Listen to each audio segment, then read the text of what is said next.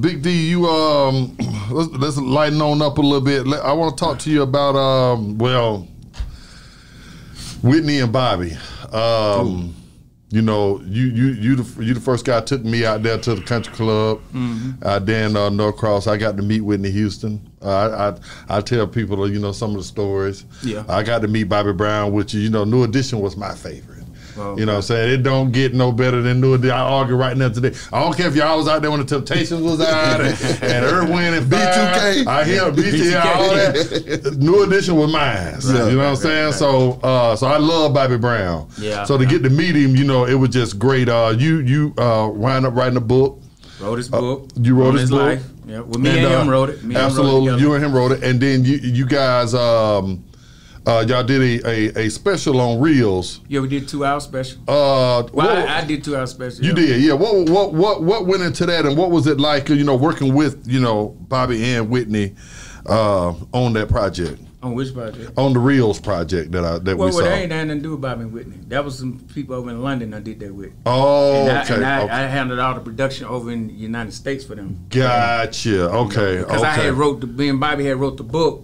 You know, that put me out on the stage. Yeah. Anything Bobby Brown, I'm #1 with the media. Anything Bobby Brown, media call me first. I don't care whatever. Bobby go slip on the banana peel out there right now and break his neck, they gonna call me. Yeah. Ask me what happened. Wow. Yeah, so that's what prompted that Reels, that Reels 2-hour thing. special. Okay. Yeah, it's #1 show on Reels. The Reels Network, #1 show. Bobby and Whitney, Addicted to Love. That's the name of it. Okay. So anybody want to catch it or something? Yeah. But well, Whitney and Bobby, Addicted to Love. But yeah, man. So yeah, they stepped to me with that, man, and we did. That was a great. That probably one of the best documentaries because it was a docu-movie. So you had the acting and stuff too. Yeah. And then I kind of narrated it. I was like the main narrator that narrated the whole thing. You know what I'm saying? Because you know I knew a lot about their situation. That's right. right. Well, I wrote the book. You know what I mean? Exactly. And yeah, when that book came out, man, that was something else. Yeah. How did you meet book changed Bobby? my life. Yeah. Come on. How did you meet him though? I met Bobby through his sister Carol. Through Coop. Shout out Coop, man. What's happening, Coop? Shout out to Coop B. Yeah, okay. That's my booski. Yeah. So this Coop B, that's Bobby Baby's sister. Yeah. Bobby Baby's sister, and man, I like this, man. I love Coop. Yeah, so that's how I met Bob, you know, back in the day, you know what I'm saying? And, you know, kind of established that relationship like me and Dre did. You know, I met Dre through his cousin Monica Rising when he first came to Atlanta. Gotcha. Monica Rising. He was always like, I'm meeting the guy through their girls. You know, I was dating their girls or their sisters or something. Yeah. Oh, okay. So just so happened type of thing. Yeah. But, yeah, so that's how I met Bob, man, through Carol. Cool. Man, have you spoke with Bobby, man, since he lost his wife, his daughter, his son? I ain't spoke. What would you say to a person that, you know, I like? spoke to him. I did a lot of interviews about it.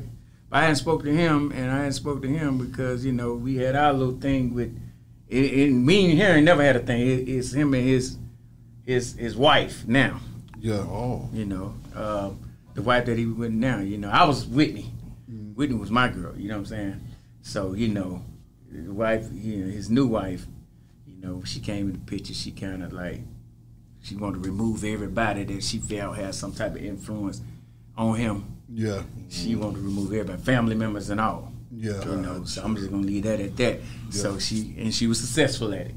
You know, she took him and moved him over here and did her thing. So that kind of what happened with that. So, you know, I just told her, hey man, call me when you get a divorce. Right. That's how I left it with him. That's what I told her. Yeah.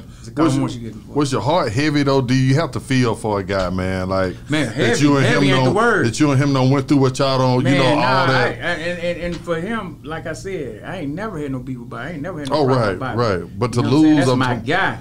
But she did that. She broke that. You know what I'm saying? She wanted that. She didn't want nobody up under him she felt had any type of influence over. Right. You know what I mean? So that's what happened with that. But yeah, man, I mean, all this started happening afterwards. You know what I'm saying? After the book came out and she came in the middle of all that and it was just a big mess. You can read about that. Just Google that. And then, you know, Whitney died right after that. You know, then it was just like a free fall. Like Whitney, then, you know, his pops. Pop died. Pop Brown. Papa Brown died? Pop Brown and his mama. Pop, yep. Oh, my God. Yep. Mom died first, then Pop. Mom died. Mom Brown died first. Then Pop died. I knew then. I'm just watching. I'm like, oh man, this man is distraught. Like these are the main people in his life. You talking about Whitney, his mom and dad? Oh my goodness, they were the main people in his life. Then his daughter. Then his son. Then that was a few years later when that happened. At that point, I was just like, what is going on? Like, it's some type of curse or something. What is going on? Like this man. Yes, it's just, that really affected me, you know what I'm saying? Because I met them, you know, I was close to all of them. Yeah. You know what I'm saying? Yeah. So, used to take me over there, man. I was close to them, so it was like, that hurt, bro. You know, that really, really hurt, man, you know, and I really felt for him. You know what I mean? Because dude is a good dude. Yeah. Like, you know what I mean? Like how Andre is, you know what I mean? You know how Dre is. Like, these are good dudes for them to be on the levels they on, you know, the type of guy, you know, that they down to earth, you know what I'm saying? Matter of fact, I can't even hang, if you ain't down to earth, you not going to be in my cipher anyway. Come on now. I don't even believe in no, come on. You ain't doing no stunting on me, ever. Right. You know what I'm saying? I have money. Come on. You know what I mean? I don't know what it feel like not to have no money. Yeah. Right. So, you know, I always had money. And then they respect me for that too, because they always know this dude will hold his own in any level. Whatever you want to do, let's do it. That's right. You know, I always have my own. So, you know, but they humble, man. The dudes are really humble guys, man. And that's what I said. It just broke my heart, man, to see him going through that. You know, going through something like that, you know, because the person he is and everything. But wow. Man, shout out to Bobby Brown, man. Shout out Bobby, man. Shout out to Bobby, man. Coop, all y'all, man. Coop B. Head up. Shout out Coop B. That's right, man. My folks, bro. My folks. Like I said, a lot of history, man. A lot of ATL history. You know what I mean? A lot of ATL history, man. I've been right there. What was your favorite part of the ATL history? My favorite part of the ATL history? That's funny. You said the favorite part. That's a good question. So much fun. You don't know what to say. You don't have so much fun. No, but I don't have fun. But then at the same time, it ended up in tragedy. Yeah. The thing about even with Andre and Lisa, you know what I'm saying? Like, we having all this big fun, doing all this big stuff, and then the house fire, and then not long after that, she died. Like, you know, so it's only like a short time periods of fun. Yeah. And then tragedy, you know. Then even with Bob, we doing all this and that, you know, we had fun. Don't get twisted. We had fun. And then tragedy strikes, you know, and then it's just like, oh man, like everything just kind of, what happened? Like everything went away. Yeah. But man, and then even with Ghetto Mafia, with the Straight from the Deck. Yeah. As soon as we hit it big, the federales want to come see me. My God. I'm talking about as soon as Straight from the Deck take off, man. And it wasn't even a week.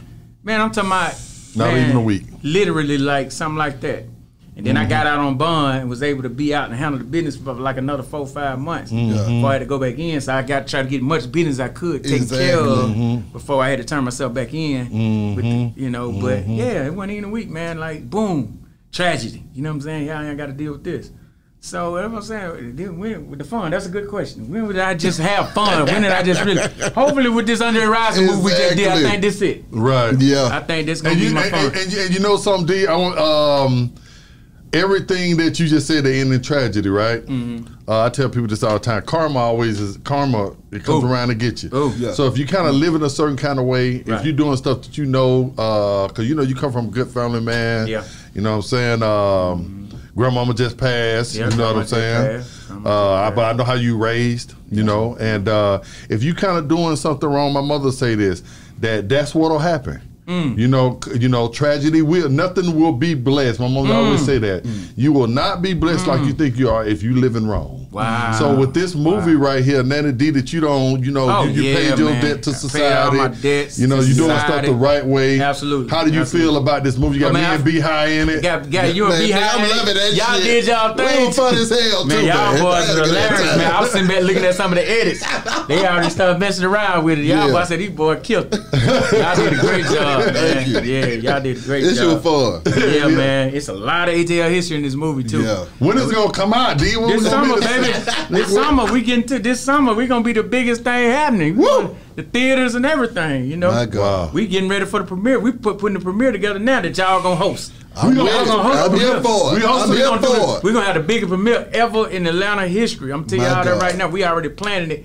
We're gonna have a concert. I want Silk to perform. I'm calling out Jagged Edge. I'm calling out all the ATL legends. The Young Bloods. All the rappers. We're gonna bring the mob back. We're gonna bring everybody. I'm calling out everybody to do. We're gonna like a couple songs before the. We gotta get Toop to come too now. You know Toop be on the show, man. Toop my dude. Toop do whatever he want to do with us. You know what I'm saying? So I'm calling everybody out, man, to open up and just, it's going to be an ATL thing. Yes, sir. Because there's a lot of history in that, you know what I'm saying? So it's going to be a big ATL night. Y'all going to host it. And we're going to do it at the theater. We already decided we're going to do it. It's going to be a screen on the green thing. Okay. It ain't going to be no inside venue. It's going to be outside. We're going to do it at the Moreland. I'm telling everybody now. Oh, at the drive-in. We gonna. That's hard. We're going to do it at the drive-in, take one of them screens. You ain't going to have to be in the drive. We're gonna put the speakers out there, and everything. Everybody sit out on the pavement out there, and we just gonna have a great night, summer night. Yes, great summer night, man. We're gonna shut the whole city down for this night.